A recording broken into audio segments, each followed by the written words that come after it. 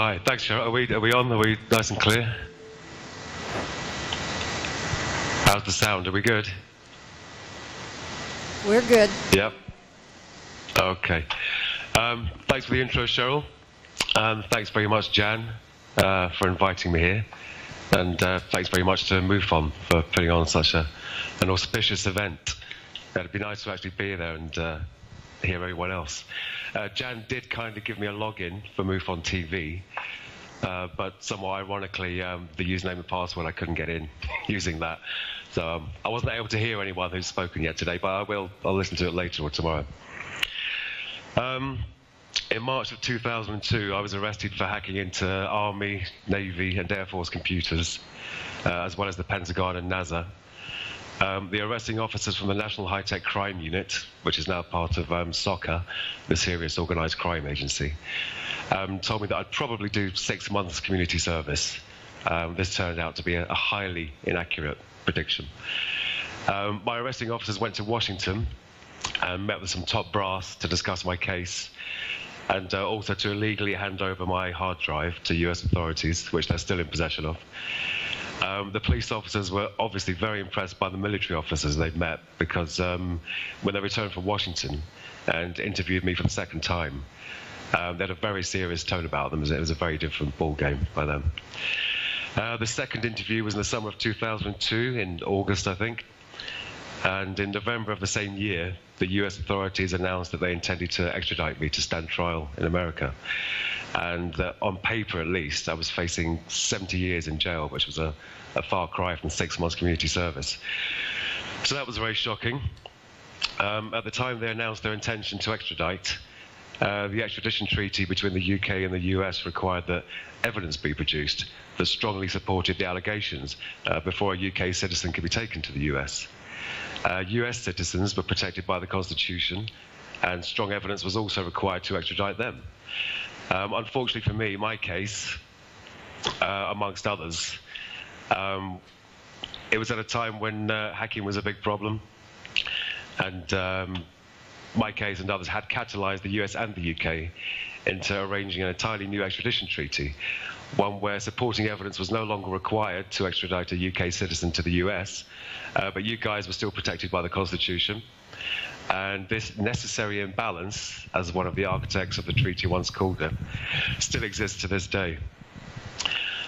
Going from 6 months community service to the thought of the rest of my life in a foreign prison was obviously a major leap and a terrifying one. The US authorities called my actions the biggest military computer hack ever, which is patently untrue, since there have been a few viruses that got into many more computers than I did. I got into less than 100, I think it was about 97. But the real bottom line here was the damage accusations. I was accused of damaging every PC that I was on, and told that the amount of damage I'd done to each PC was exactly $5,000 worth, and that happened to be the magic figure necessary to support an extradition request. So I realized I was being fitted up for the damage. I knew I hadn't done any damage, but you can't prove a negative. Under the new treaty, there was no burden of proof for the US. They just had to state your crime and your name. So it was looking very bleak, very bad for me. 2 years went by without me hearing much more. This was due to the treaty having to be ratified by the Senate. For some reason, they were dragging their heels, which was odd, since when I'd read the draft of the treaty, it was actually written in US English with American spelling, which was kind of telling.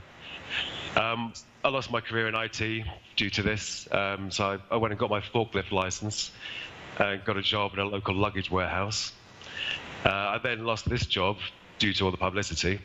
Lost the room I'd rented because the landlord didn't like all the press hanging around. Lost my girlfriend of 12 years, so I was feeling pretty crappy, to understate it hugely, and spent those 2 years very down, unemployed. In 2005, I got another job, strangely working for EDS, Electronic Data Systems, a large American company.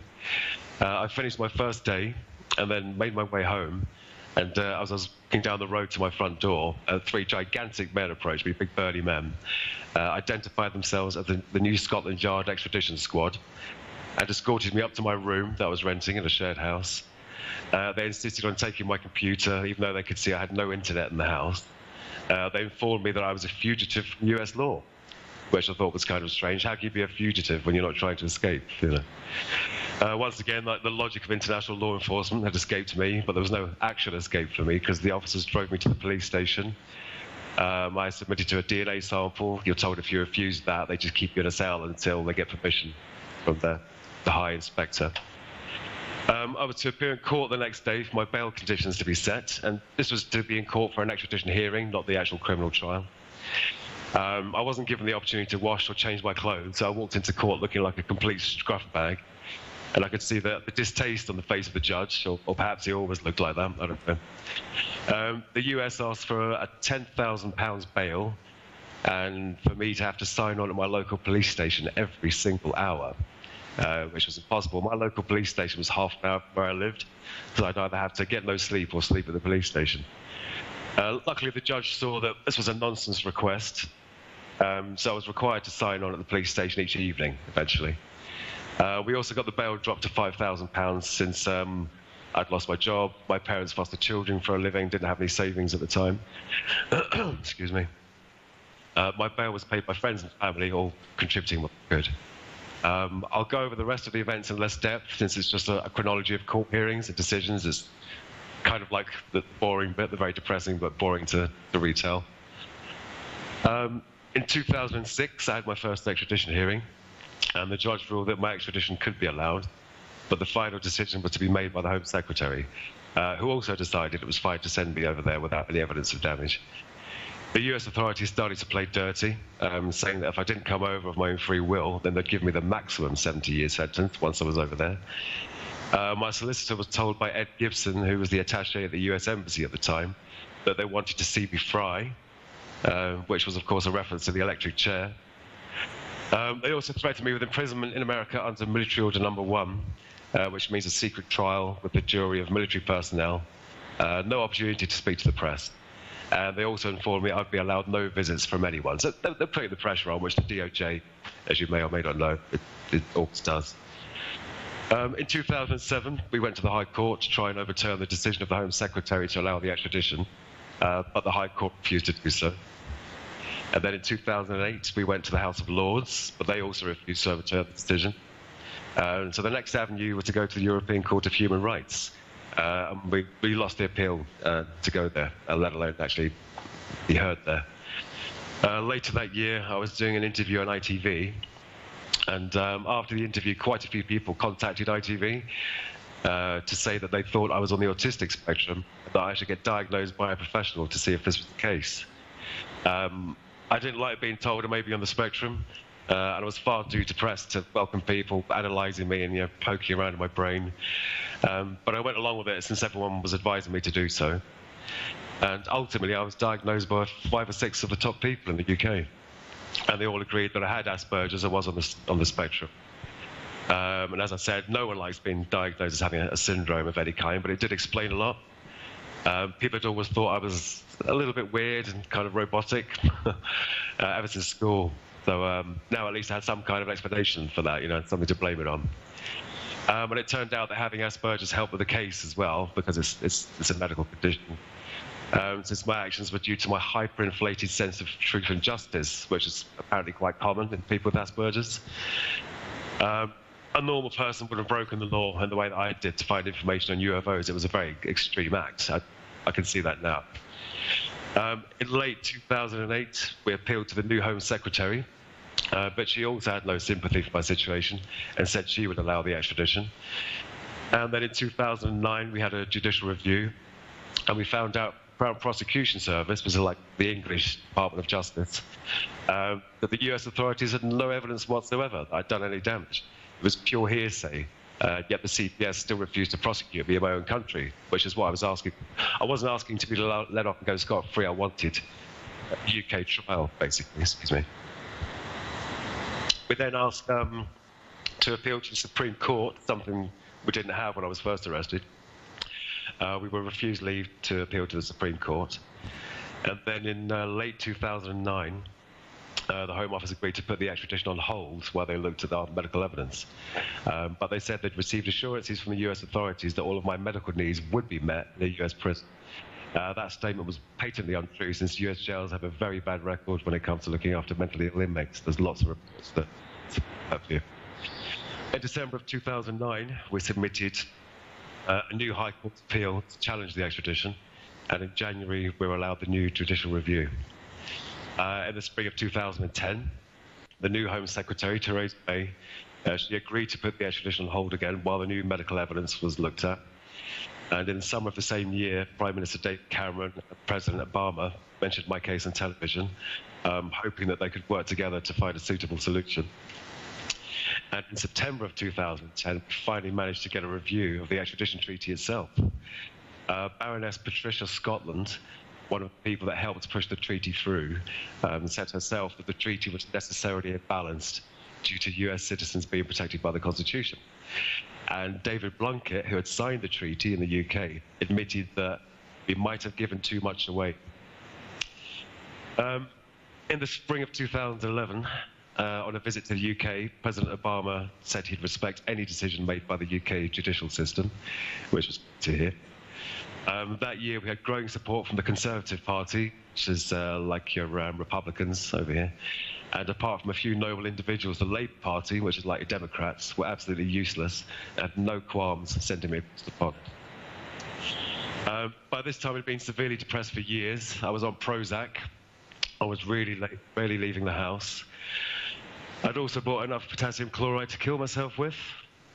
Rather than facing 70 years in a foreign jail, potassium chloride is the third chemical used in the triple set of chemicals for lethal injection. As far as I was concerned, these people wanted to see me fry or see me rot, so I wasn't going to let them control the terms or the method of my demise. In 2012, I refused to see the government-appointed doctors. I'd already been assessed by the top independent people in the land and saw no reason to submit to further tests, especially since the pair of doctors the government wanted to use had a track record of getting the results the government wanted, you know what I mean. And finally, on October the 15th in 2012, Theresa May announced her decision to block the extradition. My family, my girlfriend and I, we cried like babies for, it seemed like hours. Just, you know, pure relief, 10.5 years worth of tears just running down our faces. There was still the possibility of a UK trial, which is what I've been campaigning for all this time. But in December, on my mum's birthday, the CPS, the Crown Prosecution Service, announced that there would be no UK trial, and the ordeal was finally up. So that's the decade-long legal battle, the chronology of events. But I think it's also important to give you a very brief history of me and why I decided to hack into these systems. I was born in Glasgow in 1966. I had no siblings. My parents broke up when I was 6. Spent another year living in Glasgow, living with my dad, before going down to London to live permanently with my mum and stepdad. My parents always encouraged the use of imagination and creativity, so I was quite a self-sufficient child in terms of play and recreation. Up top, I was always asking questions about the stars, the moon, and the other planets. And this fascination just grew as I got older, always maintaining a sort of layperson's interest in astronomy and physics and all things space-related. I did have one UFO sighting myself, just the one. It's the only time I've ever seen something with my own eyes in the sky that I just couldn't explain. I was in my bedroom, which was at the top of the house at the time. I was about 11 or 12, I think, just looking up at the sky at dusk. I saw this glowing red light just zooming from my very high extreme left, going at a massive arc right across the sky to the horizon on my right. But it wasn't traveling in a straight line. It was really jiggling. It was like brownie in motion, doing lots of seemingly random wiggles as it followed this course. It was a very strange thing. I mean, yeah, if you had been flying in that thing, I would have felt you'd just be thrown around like a rag doll, but who knows. When I was about 12, I joined BUFORA, the British UFO Research Association, which is still going strong today. The extension of an interest in the stars to an interest in the life that may live on the planets around those stars is unnatural. The thought that someone may be visiting us was extremely interesting, extremely interesting. Of course, as a boy turns into a young man, he develops other interests, and my passion for science and strange phenomena was put on the back burner for some time as I started to explore other aspects of life. I left school and spent years doing different jobs, from labouring to hairdressing to office jobs, factory work, warehouse work. I spent about a year in each job, looking for something that could hold my interest. As my dad always said, most jobs aren't interesting, son. That's why they pay you to do them. It's obviously. I didn't leave school with many qualifications, but I did have a passion for computers. I was a self-taught programmer, first in BASIC and then in assembly language or machine code. And if you're that sort of person, then you'll know that you end up being the one that all your friends call for help. Their computers go wrong. It still happens to this day, very annoying. And then one day someone suggested I should try and get a job in computing, which weird, I'd never thought of myself. Not having any formal qualifications or experience, the only jobs I could get initially were installation and upgrade contracts, where our business was moving from like Windows 3.11 to Windows for Work groups. Yes, it was a long time ago. And as time went on, and my experience grew, I was eventually contracting doing network installations, maintenance, troubleshooting, and eventually systems administration. Then one day, at one of my jobs in 93 or 94, I got my first look at the internet. Wow. Using the Mosaic browser. I was amazed that we could view text and images on computers on the other side of the world. It's fantastic. I knew it'd be a big thing in time to come, and I definitely wanted it in my house too, not just at work. Even though Microsoft famously said it didn't think there was anything to it, but I don't know if that's a rumor that's true, but apparently there's. I got my first dial-up connection in 95, I think. By then we had a variety of search engines, no Google yet, and millions of websites, so it had already become a useful resource. And the number of UFO enthusiast sites was astounding, so many of them, I could hardly believe it. I had a lot of catching up to do, so whenever I could, I'd browse the net, reading up on UFO history and how the phenomena had grown over the years. Around this time, fuel prices were very high in my country. We had cases of elderly people in the UK having to choose between warmth and food. We called it heat or eat, heating or eating. And many of them died due to hypothermia because they couldn't afford to pay their fuel bills. And it's a growing problem to this day. In 2015, 15,000 people in Britain died due to so-called fuel poverty. 15,000 people. And one subject I'd read a lot about in connection with UFOs was the free energy. You know, a power source that was virtually unlimited, output more energy than was required to operate it. They call them over-unity devices. And it's not a mystery, by the way. Everyone has an over-unity device in their home. It's your fridge. The average refrigerator is about 3 times over-unity. And because the heat it puts out, you can't make the heat it puts out with the electricity that goes in. A very well-made fridge, like a science laboratory fridge, can be up to 5 or 6 times over unity. Interesting fact. So although you can't create or destroy energy, you can transform it and kind of amplify it somehow. I don't know. I'm not a physicist. So in my mind, these lines of thoughts converge. Old people dying, no energy, then possibly free energy that's been hidden from us, hugely unfair. So many of today's problems could be solved if we had free energy. And the UFOs that I've read so much about and watched so many videos of, they seem to operate on a propulsive principle that was extremely advanced and probably tapping the zero-point energy that I'd read about, literally pumping electrons, you know, from the fluctuations of the fabric of the universe. This crazy stuff. So why didn't we have this technology? You know, many countries around the world had a serious interest in UFOs, even detailing in their Air Force's instruction manuals how to engage one and how to report it. We had the famous Roswell case where bodies on a craft were supposedly recovered. So why didn't we have amazing flying vehicles and, you know, free energy for everyone? Why would you keep that from people? Elitism. Obviously, it's not your standard radar installation that monitors the skies for UFO tracking. And it's not your regular army that goes out and recovers crashed UFOs. As everyone here knows, these projects are special access and secret compartmented. So very few people see the big picture.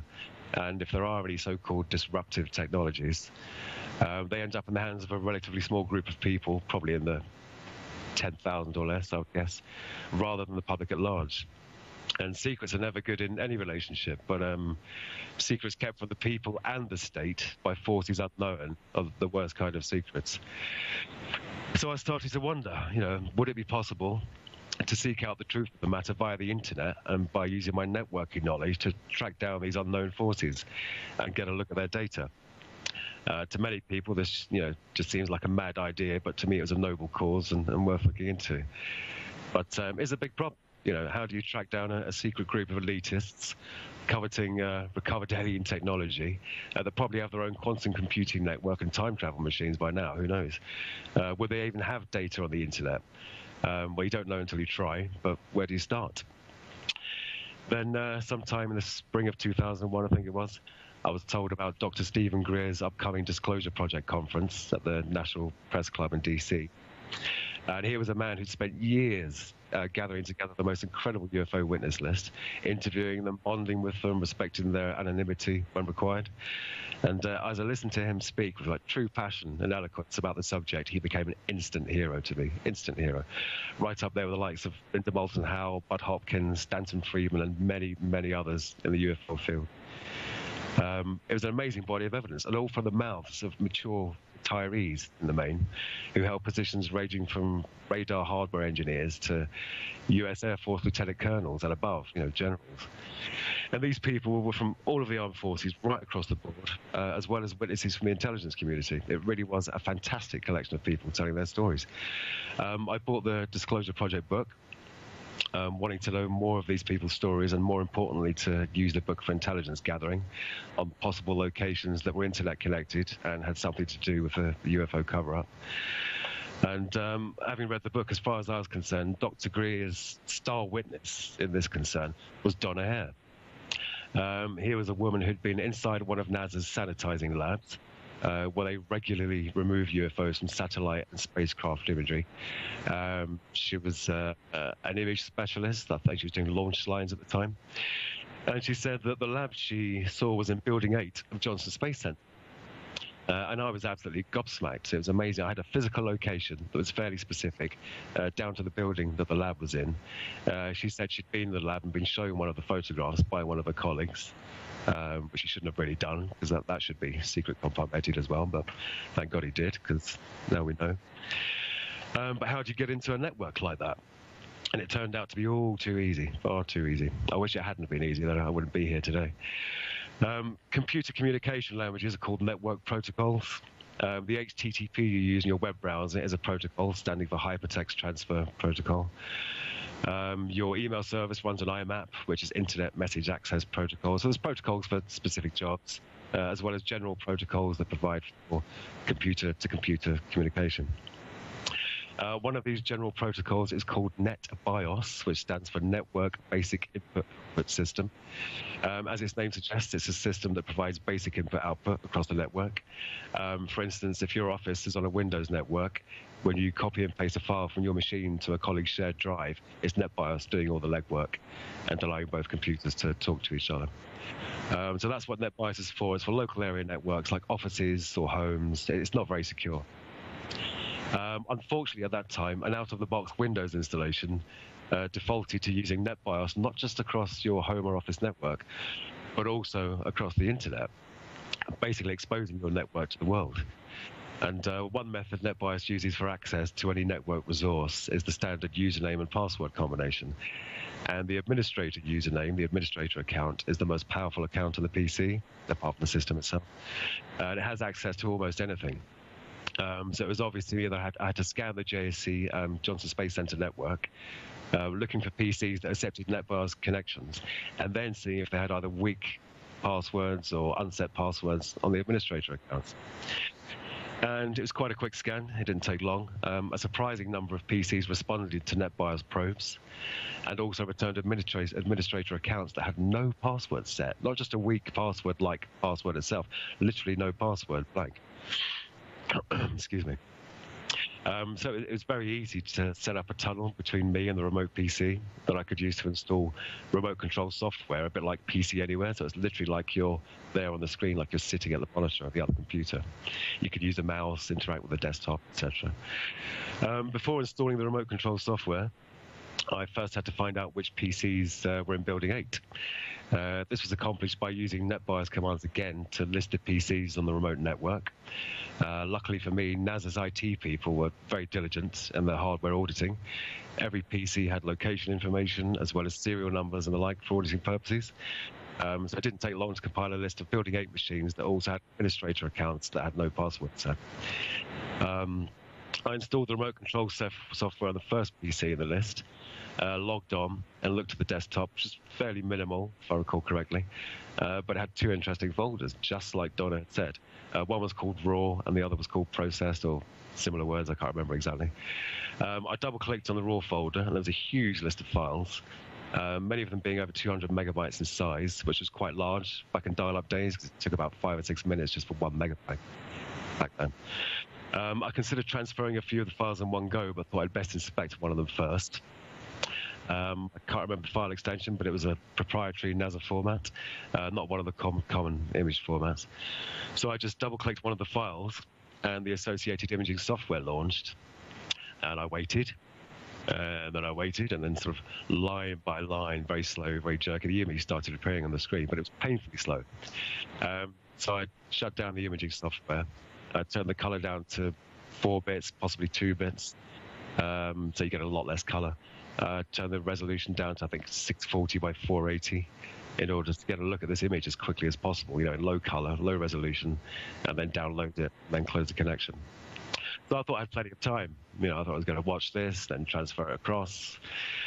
I launched the image again, and it was still painfully slow, but it was a few times faster than it was the first time round. And the top section of the image just seemed to be like a muddy sort of black and grey. But then the hemisphere of a planet started to appear. And I began to see like cloud formations. I don't remember seeing any recognizable terrain or any terrain at all. I just assumed it was Earth because it was, white clouds, and the muddy darkness was obviously the space above Earth. And then the craft began to appear. First thing I saw was the top of a dome, because although it was classic cigar-shaped, it had these sort of geodesic golf ball, like radar domes above and below. And no features in the craft at all, no insignia, no rivets, no seams, no sign of your standard man-made manufacturing at all, very smooth one-piece object. Then I jumped to my seat because the mouse started to move, on its own. It obviously wasn't moving on its own. Someone who was physically at the machine had seen what I was doing, and they moved the mouse pointer over to the network icon in the system tray, right-clicked it, and chose disconnect. I couldn't believe it, as I was watching. I hadn't even seen the whole image yet, and I'd been disconnected. So that was my eureka moment, but I also lost connection at the same time. But I had seen it. I found exactly what Donna Hare had said would be there. Exactly where she said it would be, a sanitizing lab in Building 8 of Johnson Space Center that processed the imagery. And the first image I looked at featured some kind of exotic craft. So it was confirmation in my eyes. It was confirmation of Donna Hare's amazing story. I also found another piece of evidence. I think it was on a Navy network. I can't quite remember. It supports the secret space fleet theory. It was an Excel spreadsheet entitled Non-Terrestrial Officers. I don't know if that was the file name or just the title once you were in the spreadsheet. It had names, ranks, ship names, a list of materiel, spelled at the end, materiel, meaning military materials, chemicals, like exotic sounding chemicals that were under ship-to-ship transfers and fleet-to-fleet transfers. So it's, quite an exotic document. It was almost like you found the admin office of the secret space program. Non-terrestrial officers. I googled the phrase at the time; it was nowhere to be found. And now, if you Google it, it's just in connection with my story. That's still in my hard drive in Washington, and the office of the ONI, the Office of Naval Intelligence. I don't think I'll see that drive again. And just to set one thing straight. I don't remember any of the ship names. I've seen a few people on YouTube and the web and said, "Oh, he saw, the USS such and such," but that's not true.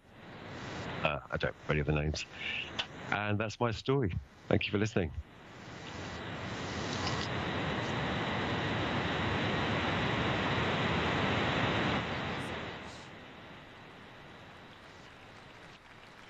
We have about a little less than 15 minutes left, Gary, and we have some people, I think, who want to come up and ask questions for you. And if you would, those of you who have some questions, we have a microphone already set up to the side here. If you could come up and ask your question very clearly and quickly into the microphone, I'll repeat it to Gary. and then we'll go from there, and we'll appreciate the time that Gary's giving us to ask questions. So the microphone is right here to the side, and question number 1. No, but I'll repeat it. Yeah. Okay, we could hear. Thank you. Gary, my question is, do you think that one of the reasons there was support for not extraditing you to the U.S. was that this was an unacknowledged project, and to bring you to a court and do a trial in the United States, they would have had to acknowledge what was top secret? All right, Gary, did you hear the question? No, can't hear the question now. Breaking up. You may want to come and repeat the question. Cheryl, you'll have to repeat it for him, standing right here. Okay. Want me to repeat it up here? Yeah. Yeah, just coming up, Jennifer. Thank you. Okay, no problem. Do I need the mic? Can you hear me now, Gary? Was that yes? So my question is, do you think one of the reasons that they didn't bring you to the United States and officially extradite you to do trial here is because if they had, they would have had to acknowledge? He can't hear. It keeps breaking up. Can you possibly type the question? Sorry, it's just breaking up a lot. Speak slowly. If the U.S. brought you...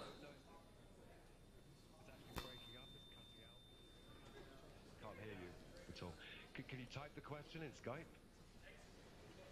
What did he say? Okay. It probably won't work. Use the what? Do you want to try and type that out? Yeah, I can try to type it real quick. Okay. Hi. Where would I type? I guess you type right there. Right there? Okay. It's not going. Anybody want to try to type it backstage? Type the message here.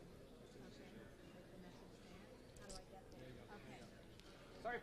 Yes, bear with us. This is a pretty incredible experience. Where's the repeat button? Where's the repeat button? Where's the delete button? Okay. If you were to stand trial in the U.S. Can you hear me, Gary? No, still not hearing. Did you ask me if I could hear you, Cheryl? Yeah, kind of.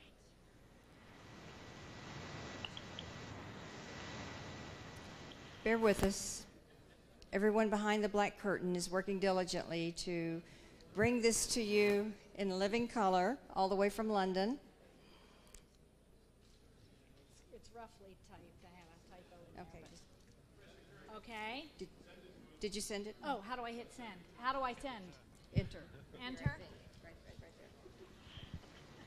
Okay, so the question is, if you were to stand trial in the US would have to admit to a black budget project. Okay, good. Probably not, because they'd have a secret trial like they threatened me with under Military Order Number 1, so you guys wouldn't get to hear anything about it. Okay, what we're going to try to do, I guess if we have no other way of doing this, is I'll ask a couple of questions, and Jennifer can type them into the computer and send it to London. And my question is, I found it interesting that the new treaty was struck between, you don't have to type all of this, the UK and the US. The terms of the treaty between the US and the UK were changed according to what Gary says, and that was in adjusting the damages they assessed him with to the exact amount, and also removing the burden of proof for the U.S., if I understood that correctly. So the question is, what was his feeling about the new treaty arranged between the UK and U.S. because of his case? Okay, the terms of the treaty were changed because of so the burden of proof And damages adjusted to exact. I don't know where the backspace is. Oh, here, backspace. So the burden of proof that was Removed from the U.S. responsibility for extradition. the burden of proof was changed. I'll say that. The burden of proof was changed. So they could not extradite. Do you know how to spell extradite? Well, the burden of proof was removed, that the U.S. did not have to meet a burden of proof in order to extradite him, making it easier for the U.S. to extradite him, and also the damages were the exact amount that they had reset under the new treaty. I'm not sure I typed this right. Read it. Do you think that's right? The terms of the treaty were changed because of use of the burden of proof. That's really Yeah. not what you're saying. Just say, how does he feel about the new treaty because of his case between the U.S. and U.K.?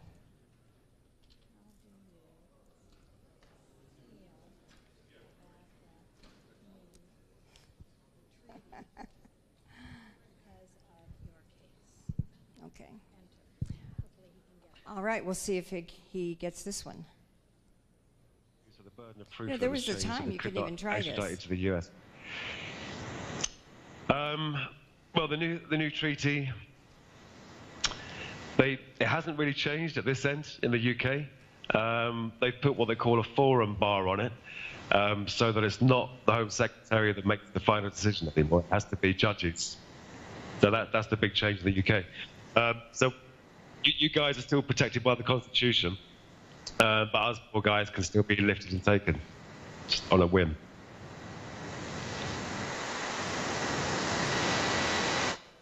Okay, ask him how he managed to secure an attorney and pay for the legal fees, and how much were those fees When you're this close, I can hear you quite clearly. I don't know if you can hear in me his just now, though. defense.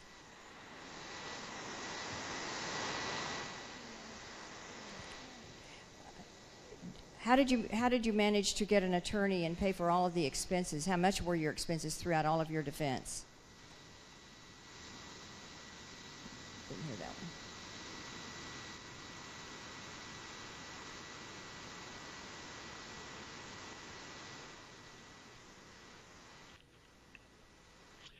How did I get an attorney?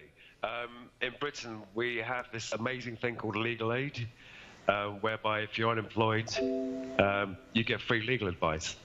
I was very lucky to have that at the time, because now that's no longer the case. So yeah, I didn't have to pay for any of it. So my next question would be, what would be your advice to any other person who might be as curious like you to pursue whatever UFO information and extraterrestrial information they feel might be out there? So what would be your advice to anyone else researching extensively beyond the law like you?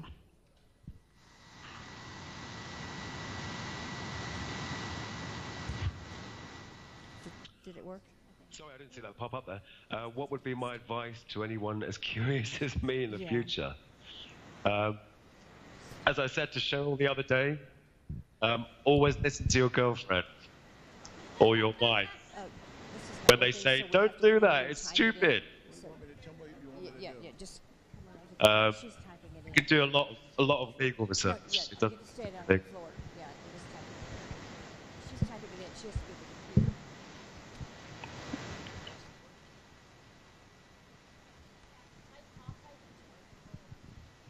Yeah, you can ask the question. Okay. Thank you for speaking, Gary. I'm an attorney and a retired prosecutor. I'm kind of curious if you can tell us, had this case gone to trial, what would your tactic have been? What would your defense have been to try to be acquitted by a jury in the United States? Thank you.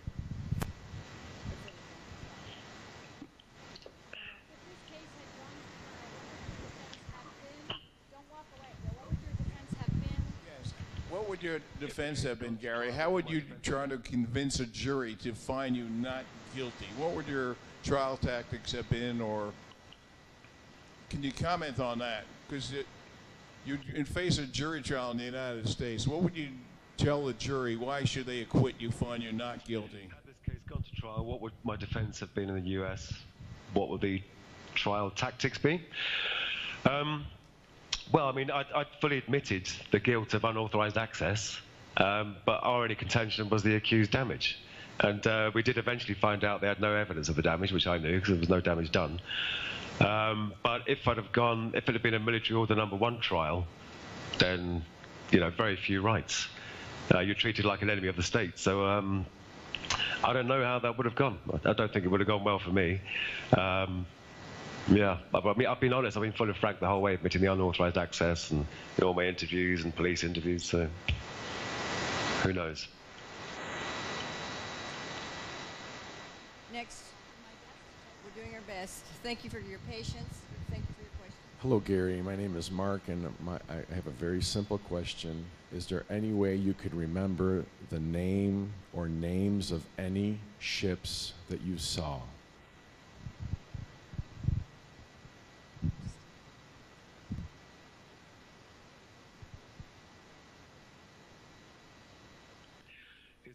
You can remember the names of the ships you saw? No, I can't remember. It was a long time ago. I couldn't remember a few years afterward some of the names. So, is it possible that they were? Because I heard this one time: USS Curtis LeMay and USS Helen Keeter.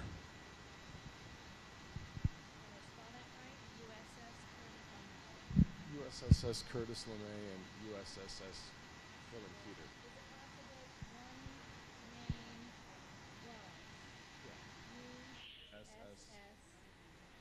SS Curtis LeMay, M-A-Y, and then USS. is it possible one name was USS Curtis LeMay? It doesn't ring a bell. But even if you had all of them on a list, I don't know if I'd remember them just by reading them. So.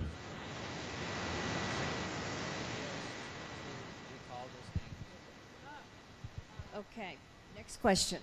Hi, would you consider being regressed so that you could recall any of those names and material transfers?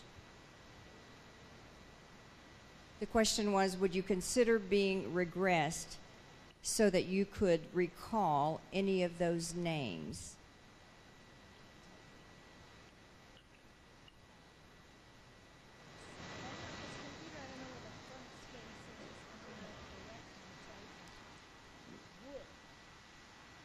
Would you consider being regressed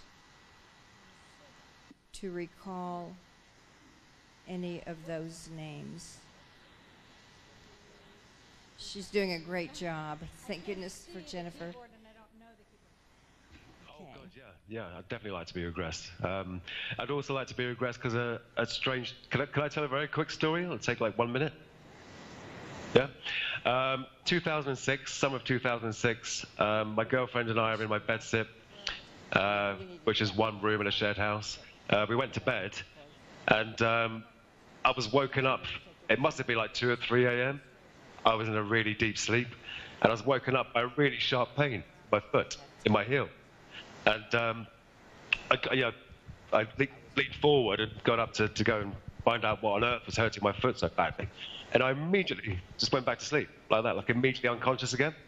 And in the morning, on the back of my heel were 2 perfectly circular holes, about this far apart, about a centimetre apart, both about 5 or 6 millimetres across, one with a perfectly circular flap of skin hanging off it, as if like a hole punch.